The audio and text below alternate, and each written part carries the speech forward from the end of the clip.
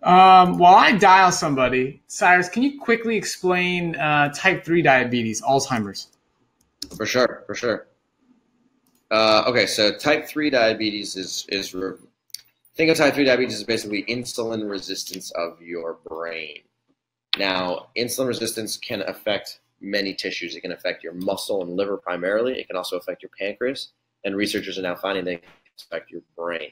When insulin resistance affects your brain, the results, your brain is slightly different than your liver and muscle. Okay? And the reason for that is because your brain can really only operate on glucose versus your liver and muscle who can operate on multiple fuels. But point being is that when your brain becomes insulin resistant, the results can be disastrous because in the long term, it increases your risk for what's called cognitive decline.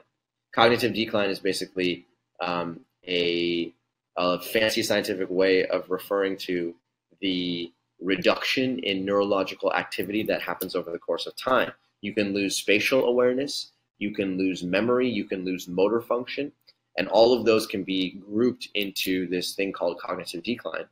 And what researchers are now finding is that people who have insulin resistance of their brain end up at a very high risk for Alzheimer's disease and dementia. Okay, so Alzheimer's disease is a very, very, very, very debilitating condition. And if you ever know somebody who has been affected by Alzheimer's disease, you will know what I'm talking about.